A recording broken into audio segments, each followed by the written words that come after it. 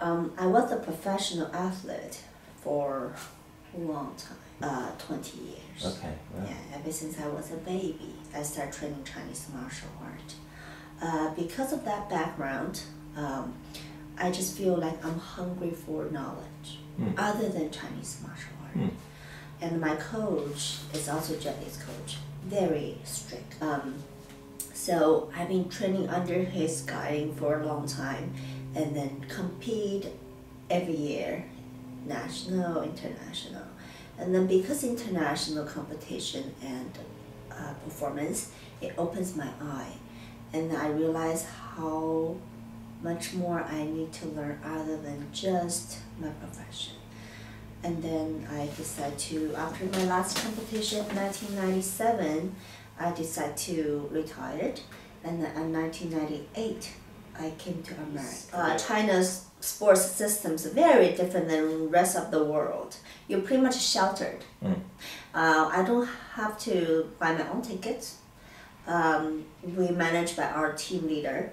We have our team doctor. All you need to do is to just train and train harder, and listen and train harder.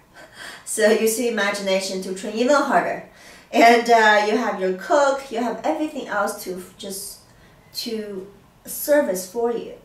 And then I realized that what does the outside world look like? Can I survive? I always want to know what else I can do. You know, the hungry for knowledge. Because when I first got into the martial art, it's really not because I love. It's because my father guided me into this world. And all I need to do is I'm not the person who gave up very easily. I always want to do the best what I can do, and that guided me to next level more professional level, and then get highest in the professional level.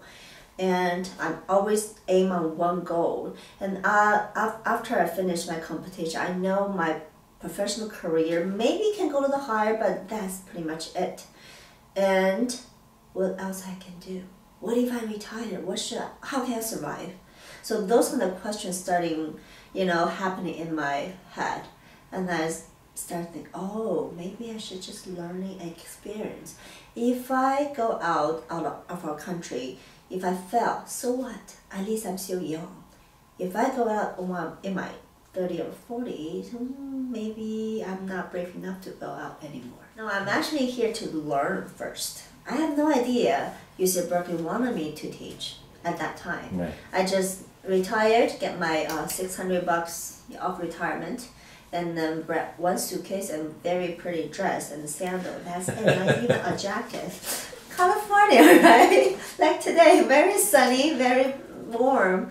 And after I arrived at San Francisco International Airport and then get my suitcase in my hand and standing there, the chill, make me feel like I'm alone. What can I do next? I have no idea what I want to do. Seriously, it's blank. But I know the door's open. No matter what, I want to do something, and then the country is welcome to me. I know. I just have to make a decision myself. To step out that door, that's the first step. You had $600? Yes. That's it? That's it. And a suitcase and a pretty dress? That's